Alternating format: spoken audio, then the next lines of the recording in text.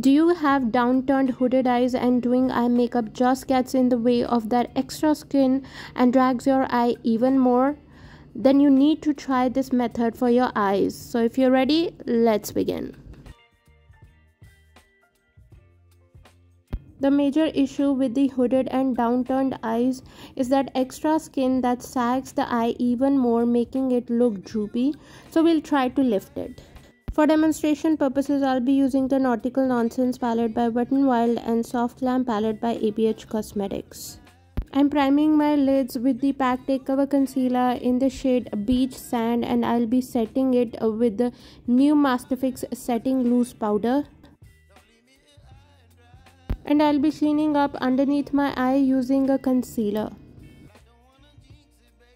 For the first step, I'll start to extend my lower lash line by dipping into this deep blue shade with my flat brush.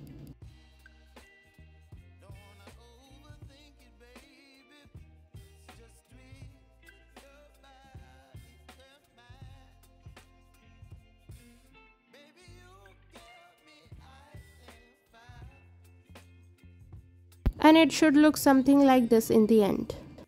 Later, I'll be joining the extended lash line with the middle of my lid by again dipping into this deep blue shade with my flat brush by drawing a line.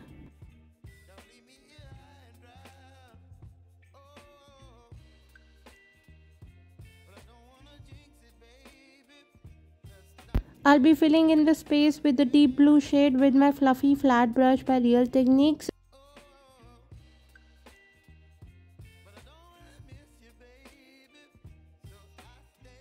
It might look a little crazy in the beginning, but we'll be blending it soon, don't worry. I'll be blending the edges with the pack brush in the style 126.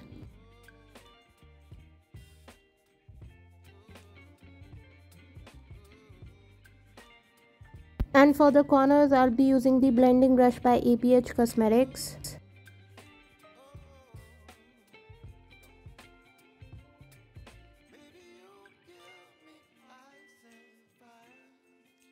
And I'll be cleaning up any extra mess with the concealer. And as you can see, we've lifted the eye which otherwise looked droopy. To decorate the lid, I'm using this bright gold shade with my flat brush.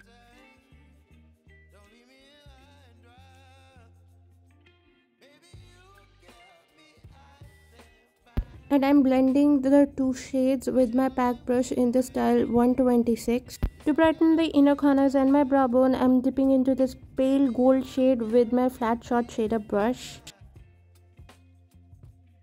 And for my waterline, I'll be using the Magnet Eye Kajal by Faces Canada. Next, I'll be curling my lashes and coating them with some mascara, and the mascara that I'm using is by Mars. And for my falsies, I'm only using the outer half of the Swiss Beauty eyelashes in the style Royal.